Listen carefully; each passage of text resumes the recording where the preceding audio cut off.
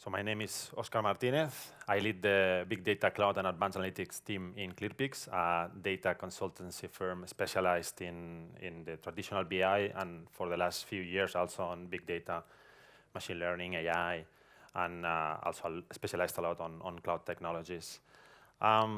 Today I'm here to talk about a story of a big blue elephant and a big green elephant. I don't know if you guys have ever seen two elephants mating, but it sure is a interesting event. And so this is the story of these two elephants that basically are now creating a orange elephant. So I divided the talk in these three areas. First, I will start with an introduction, what I call the beginning of the pacification for Cloudera. And then I'll jump into some lessons learned of a bunch of projects that we've done with the old Cloudera. I'm quoting for the ones that you cannot see because you are far. Then I'll talk about the future, even though technically speaking, it's kind of the present because they have already released the new platform, the CDP, the Cloudera Data Platform. But it's really gonna start hitting everyone half of next year in reality. And then some bullet points, the key takeaways that I want you guys to take when you leave this room. Okay, let's start. So Cloudera, this is a bit of a journey of Cloudera, very high level. In 2004, for the big data geeks like me, you may know that Doug Cutting and Mike Caffarella, based on a couple of papers released in Google, they basically created Hadoop, which quickly became a quick success, and a lot of the web companies, Facebook, Yahoo's, and so on, started to right away using it. It was the whole open source thing, and in the end, the base Hadoop was a bunch of different services or software that you had to install in all the nodes of a cluster, and we are maybe talking about hundreds of thousands of nodes. It's not only one software, a bunch of them. So managing this whole thing was quite tedious. The early guys could do it because they basically created the product. For example, Cutting was basically for a few years on Yahoo. So I mean, he created it, so probably he was the best guy to make these deployments. But a few years later, in 2008, some guys from Oracle, Yahoo, Facebook, they said, okay, what if we try to make this Hadoop thingy a more enterprise-ready product? And that was the beginning of Cloudera. First, they released the Cloudera distribution, including Hadoop. That was the first name that later on was rebranded to the Cloudera distribution of Hadoop. And that was 2008. Then I put some 3 points or 4 points actually there. That's when first Yarn, then Impala, Spark, and all these other projects appear, so I could focus in that area, but I prefer to focus in something that happened a bit later, around 2017, because I think that's really the foundation of the 3 points that really now drive Cloudera from being initially basically a Hadoop big data company. Cloudera was a big data tech, okay, and now they are changing their message and actually their whole strategy to become the enterprise data cloud, basically a platform for digital transformation. So it's they are opening the scope of what they attempt to do. In 2017, 3 things were incorporated into the Cloudera stack. The first one is the Cloudera Data Science Workbench. Basically, until that moment, Cloudera or Hadoop were stuff that you would install on virtual machines or on premise. Okay, Data Science Workbench was the first Cloudera thing that was running on Kubernetes. It still runs on Kubernetes, which was a shift already from stuff running on virtual machines directly installed or stuff running on basically Kubernetes on containers. The second thing that I want to highlight is Cloudera Altus. Until that moment, Cloudera, still today, it's very, you basically put Cloudera on-premise, no? It's thought for on-premise, but at that point, Cloudera saw that, they are called Cloudera, but they were not really on cloud, So they started to have their first cloud offering. This is the first Cloudera PaaS offering. So they started to have Spark as a service on cloud, Impala as a service on cloud. And together with that, it was also released the shared data experience, which is basically a common data context that basically allows you to separate compute and storage. So you have the storage, you create a metadata layer that manages all the data governance, the security access, and then on top of it, you can create the different compute engines, okay? That's a formula that is already being used by other companies. Some of them are in outside and very successfully they are using it. We include also use these technologies. Okay, so those are the 3 points that for me really made the foundation of the direction of today's Cloudera. Also, of course, there is the mating thingy that I mentioned. 1 year later, last year, the announcement of the merger with Hortonworks. Which, it's, as I said, there were two basically competitors, rivals, fighting, challenging each other constantly, and then they are becoming the same company.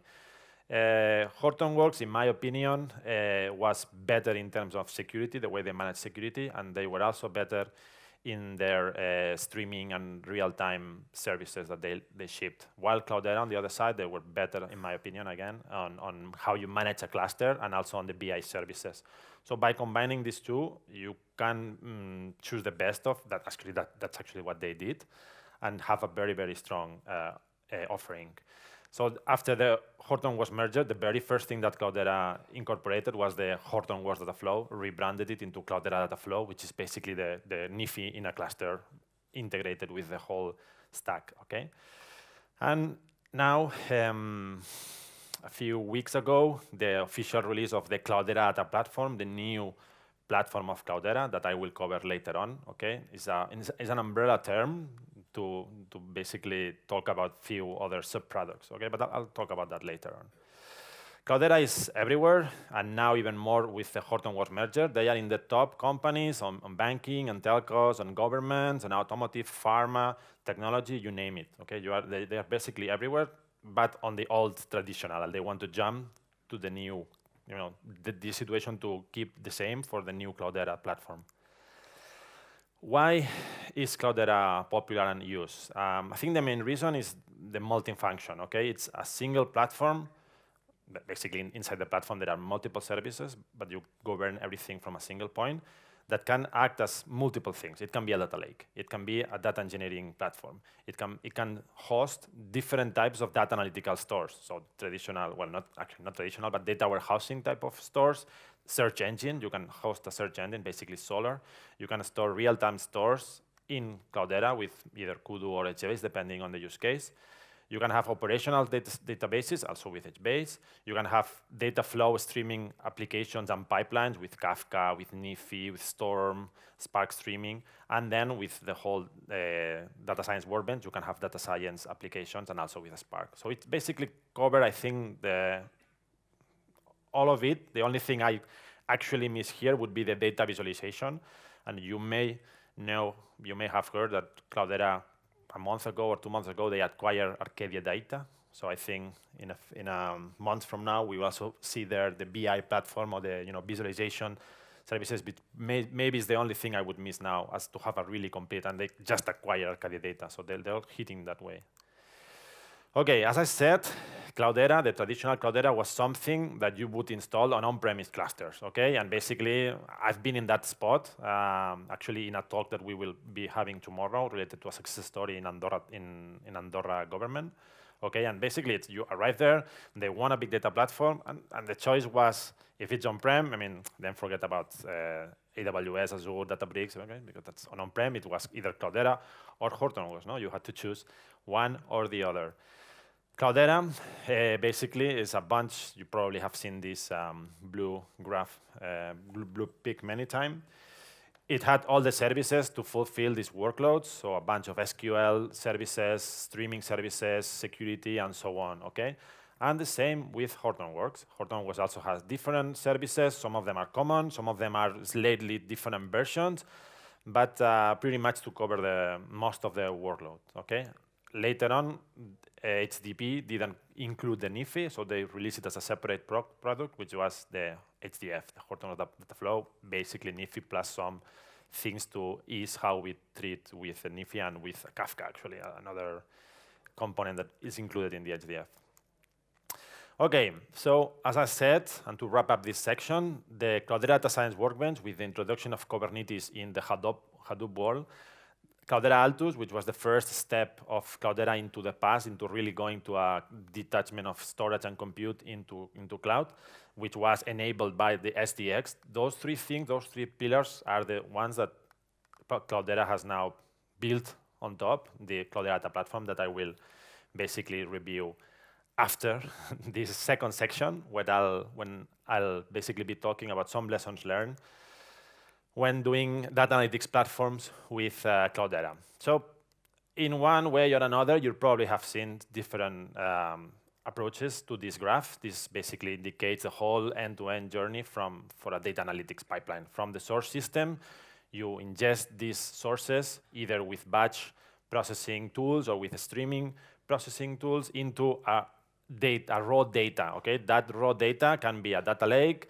If you were using traditional BI, it was basically the staging area on a database, or you would also use a streaming platform like Kafka to ingest your events in real time and host these events, okay? Then either you use data lake, staging area, or a streaming platform in real time or in batch, you will need a bunch of services that will transform this data into a format that you can actually, or a structure or a store that you can actually use for analytic purposes, okay? That be it a data warehouse or a search engine or a real-time store for really quick analytics or a operational store to store information that will be used for a web-based or any operational activity. And then in the end, for the typical analytic operations, you will be doing some dashboarding, reporting, or data science projects, okay? And ideally, you would love to have a layer on top that governs and secures the whole thing with as many steps as possible. Okay, so just something that may look obvious, but in the traditional BI, in the traditional data warehouse, we had the staging area with the tables kind of raw, and then we had the final area, the SDE or the SDAD, and you would have the final tables with the fact and dimensions. Okay, when you put this into the data warehouse version big data, you pretty much have the same. You have in the raw data, the data lake, you have data, all of it, data from source that are structured and semi-structured. But this data, we've been in projects that is like, okay, I have my data lake full of data. How do I use it? Because it's text files, unformatted. I mean, how the hell do I use my data lake?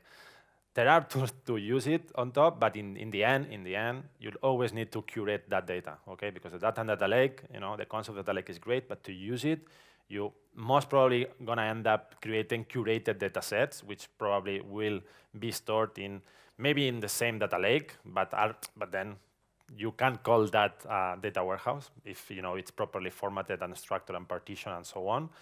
But you may also store it in a search engine or a specialized data warehousing solution like Snowflake. Okay, you can also store it in a search engine to enable Google-like queries in a real-time store and operational store, and then for specific functional areas or for specific applications, maybe for a machine learning pipeline, you're gonna end up also creating enriched data sets or joint data sets, aggregated data sets to basically feed this application, okay? So probably, those are the three layers. You have the raw data with the data lake, the curated data sets, and finally some enriched data sets. And normally there are these three logical layers that when I talk to customers about having this kind of data analytics platforms with big data, it usually boils down to these three different layers, okay? So probably one more layer than we used to be. So I also wanted to spend a couple of minutes in lessons learned on sizing these multi-function or multi-workload Cloudera clusters. Traditionally, when I would enter with a customer and I would say, okay, you are in this situation, you need a Cloudera cluster, and he would, okay, let's size it.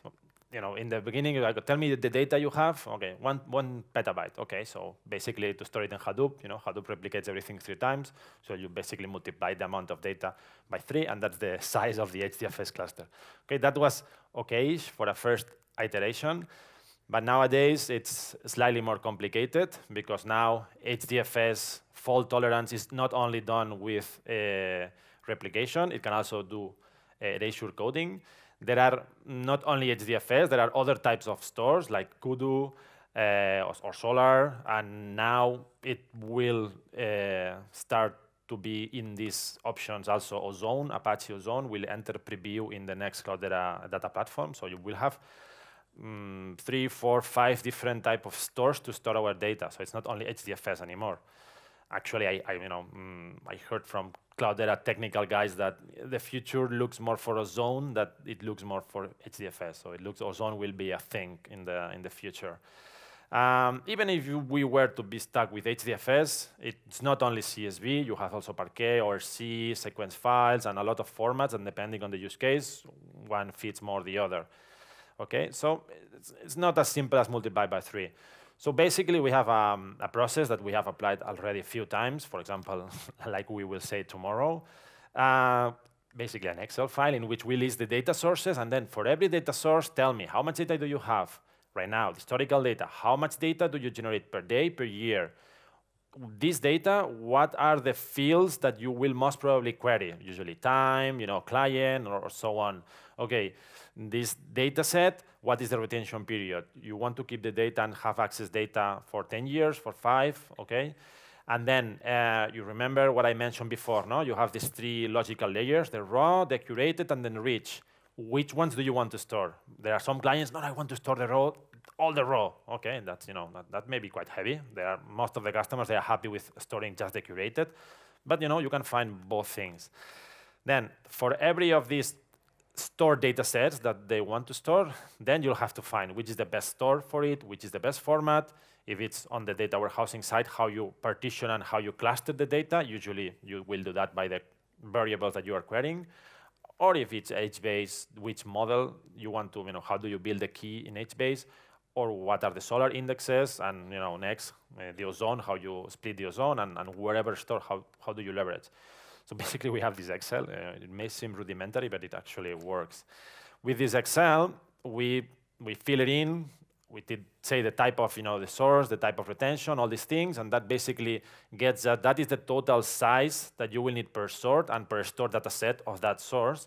And then basically you define a node specifications. Usually Cloudera says there are 3 types of nodes, the IO intensive, the data intensive, and the average ones, okay? And depending on the overall cluster usage, you're gonna most probably go for the average, but in some cases the data or the IO. So anyway, you'll say, okay, I have my node, because I have this agreement with this hardware vendor. It is 80 terabyte disk per node, whatever, 256 gigs with 16 or 64 cores, whatever. And then basically you make the division, and okay, you'll need 15 nodes. That usually contents most of the customers. There have been some customers that they also came to us with, that's okay, but I want a number of nodes that guarantees certain performance SLAs. So that query, I wanted to run until 10 seconds. And that is really hard to estimate, okay? We did our best in this Excel and in this application to make some assumptions on the disk speed and on how the data is partitioned and clustered to be able to give estimations of the performance that you will get eventually in a cluster in the future. But that is a very hard thing to do. So, some lessons learned for different workloads. In data warehousing, usually you will store the curated data sets in either Parquet if you were in Cloudera and you were using Impala, or you would be using ORC if you were in Hortonworks and you were using the Hive live long and process or low latency analytic, depending on the name, the Hive LLAP. And as I mentioned before, you would partition by the most common query columns, usually by date, what I see most in practice. And the clustering, you would, for every, for example, Parquet or ORC file, you would cluster or bucket, depending on the application, they call it one way or the other. But basically, it's within every Parquet or ORC file, you block the data, maybe by customer, not the customer ID, but maybe the customer ID, but some other attribute that you may also filter by. Okay, in the search engine, something that we found out is that if you read documentation, they say, no, if you want to put data on Solar, which is the the Solar engine that you have in Cloudera and also in Hortonworks. You need to do it with Morphlines and a MapReduce for batch and Flume for real time. In practice, we've been doing it with Nifi. You will hear Nifi a lot, probably if you've been attending these kind of events. Nifi is a very hot thing, and also to feed data into search engines. The cool thing of Solar, is it better than Elasticsearch? Depending on the workload. In many cases, maybe not, maybe yes. The cool thing of Solar and having this inside Cloudera is, of course, the integration with the rest of analytical stores. Solar actually stores data on HDFS. So you can imagine that enables some integration better than having it in a separate store outside of the cluster. In real time, basically, you're going to be using these 4 things. Nifi is the ingestion to bring data outside to inside the platform. Kafka is the big bucket in which you will store the events. And then these events, maybe the same Nifi will get them and store it in a Kudu or in an HBase, okay? Is this the only option that you have? No, but this, using this stack within the cluster will also, similar to what I said with Solar, give you this better integration. Okay, now let's jump to the future, of Cloudera, the Cloudera data platform. So, as I mentioned, Cloudera has started this trip from being a big data tech to being the enterprise data cloud, the digital transformation platform, okay? And those are the 4 pillars that they are building on top. It's an hybrid cloud, so that is something that you can basically only have with Cloudera, because you can have a Cloudera data platform that has some things on Azure, some things on Amazon, some things on Google Cloud, and some things on-prem, and have a single pane to control all these different workloads. They also has replication managers or workload managers, so it detects when workload X is running slow in that environment. You can replicate it to other environments to have to solve a pain when you have a burst in usage or stuff like this. Multifunction, that remains like it was, but it only got better. The type of workloads you can tackle are larger and larger. Secure and govern, being in a single platform, you can have a nice data context and everything governed, which is also quite unique. And a change for Cloudera is that now it becomes completely open. So before Cloudera, 96 or 97% of Cloudera was open source. There were 3% that they were not open. Now everything will become open. Okay. This is the cloud data platform. I'm going to start on the top. It is an hybrid and multi-cloud platform. It has services to run on edge, basically Minify, okay? And it can run, or you can deploy parts of the CDP in multiple clouds, basically Azure, Google, and Amazon. Right now, only Amazon. You can have a private cloud, so you can have it on-prem, okay? And you can actually combine all these in an hybrid cloud on-prem the platform. The second part, starting on the top, the Cloudera SDX. This layer that you put in every environment to have a governed access and a governed data layer, okay? So you may, basically for every environment, you will define a kind of a data lake where the data is, and on top of that data lake, there is a metadata management for the security and governance of this, and then you build on top everything, all the compute, basically. Then I'm going to go to the bottom of it, which is the one view. There is a single pane of glass to access all the different environments that may comprise of a CDP platform. Later on, I'm going to give an example. Probably you'll understand then. In the end, what you have under the hood, it is Cloudera Runtime. That's the new name of the distribution, and it's basically the merge of CDH, the Cloudera software before, and HDP, okay? And it takes the best of both worlds, as we will see before. You can, inside CDP, create data hub clusters, which are basically traditional clusters, more or less, that run on virtual machines or on-prem, okay? And then the new thing here is this, what they call the analytical services, that are services that run on top of Kubernetes, okay? And right now, I'm graying out the stuff that is not available, okay? Right now, you can create Kubernetes-like services for data warehousing and for machine learning. Okay, what is this Cloudera runtime? The new open source Hadoop distribution that Cloudera is releasing. It's basically adopting superior technologies. So you would have before in an HDP cluster Ambari as the tool to basically manage all the installation of the services in the cluster. And in Cloudera Manager, it was the counterpart, okay?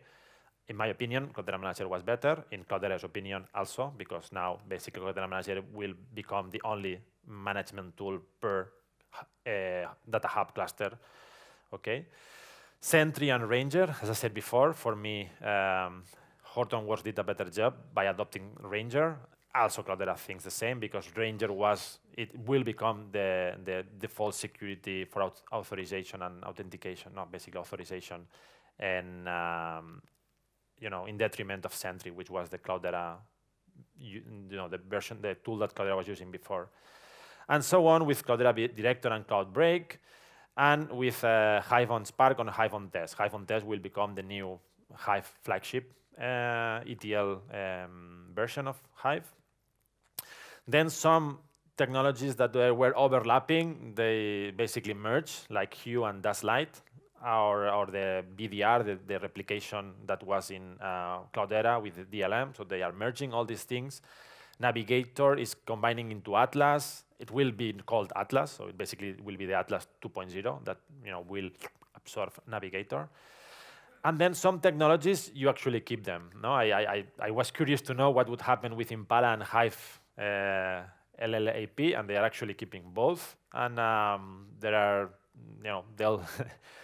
we'll need to see which one you would use in which situation. Hive being more suitable for traditional BI queries, and Hive LAP, it's very good for caching queries, okay?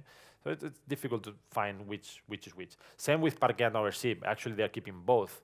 Kudu will be there.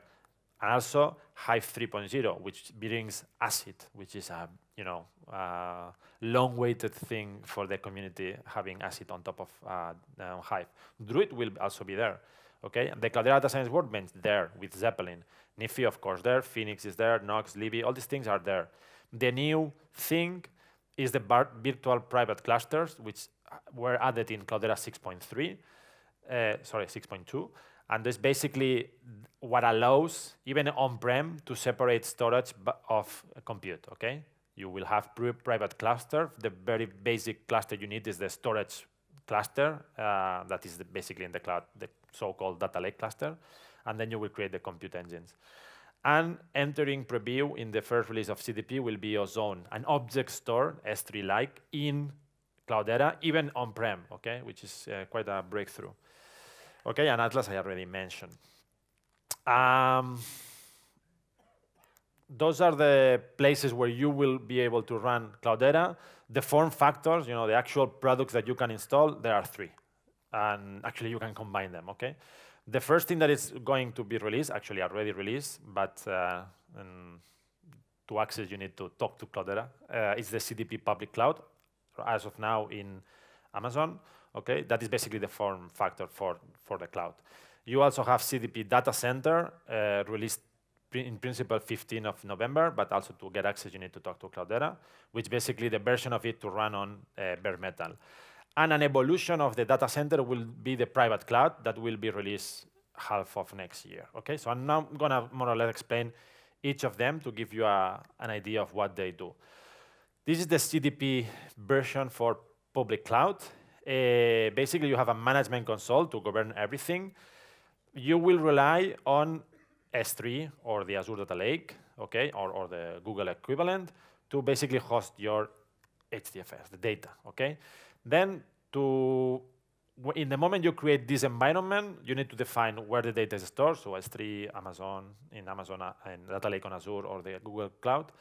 And then automatically a small cluster is created with at least 2 nodes that basically manages this storage and has all the metadata stuff for the security. So it has Atlas, it has Ranger, all these things will be in this small management cluster, which is the data lake cluster. once you have this base cluster, you basically are able to create data hub clusters, which there are some templates. So there is a data hub cluster for data engineering with Spark, that you just click, and it creates it. But you can also build a traditional cluster where you can choose which and which not and how you distribute everything. So there will be templates or pre-built clusters, but you can do your own. And those are the traditional clusters that would run on virtual machines, as we know them today. The new things are basically these analytical services that are meant to be for ephemeral workloads. So when you need your HR department to analyze data only on the end of the month, or the sales department, then you can create a Kubernetes-based data warehouse, basically an Impala cluster that will read the data, okay, and only for one day, and then turn it off. And the same for machine learning. And later on, the Cloudera will also release the rest of the data flow, the data engineering, the rest of workloads as analytic services. On the data center version, basically we don't have these Kubernetes-like services, but the other one is pretty much the same. Instead of using the S3 or EC2 instances, you basically will use the physical or virtual hardware on your on-prem deployment. On top of this hardware, you will create a base cluster, the equivalent to the data lake, which in the on-prem they call base cluster, and this provides the data context, basically the HDFS, the Hive Metastore, Atlas, and Ranger, the basic. And then on top of it, as in the cloud, you can create the different data hub clusters for the different workloads, or have just one with everything, and so on. The private cloud is the evolution of the data center to mimic what you can do on the cloud. Basically, you will require your traditional on-prem hardware, so your big data servers, and you will require a Kubernetes deployment, okay? And Cloudera will actually release their own Kubernetes implementation, the Cloudera Kubernetes, that's still to be released. And you will add that to be able to create these ephemeral workloads, okay? The very cool thing of the CDP is that you can actually create multiple data centers, multiple private clouds, multiple public clouds, and have everything governed under the same umbrella CDP. And then Cloudera offers, as a SaaS, this management console where you can control the different environments. And as part of this SaaS service, there are these three services, the workload manager, the replication manager, and the data catalog that will monitor how these guys are doing. And when it detects that short-term workload with the workload manager is struggling in that environment, you can use the replication manager to move data and to move workloads pseudo-automatically to a different environment that you just created, and that will maybe mean a data hub or an ephemeral cluster, okay? And of course, the data catalog on top of everything helps you see all the different SDX, all the different data contexts in the different environments from a single view, okay? And this is pretty much the unique thing of Cloudera. Okay, so to wrap up the talk, there are a few bullet points that I want to raise. Multi-workload or multi-function big data cloud classification is now a thing, okay? Storage and computing detachment is the new black. At least for Cloudera, it was already for a few others, and they are really building on that. And while that is the new black, the new white is Kubernetes and be able to leverage containerization even for traditional big data tech like Cloudera. And on top of that, minimize, centralize, simplify all the admin, all the security tasks with this single view, with the SDX, and so on, okay? It's able to run on multi-cloud, AWS, Azure, GCP, or even private cloud, so you are no longer attached to one cloud and do the whole deployment on Amazon or Azure, and then, a company decides to go to another provider, then you need to reshape and re-engineer everything. Actually, in my team, I have guys that have been 1 year in a project because of this type of decisions. Now we were in Azure, now we go to Amazon, so now let's change a pure Amazon big data thing to Azure, okay? So that things actually happen.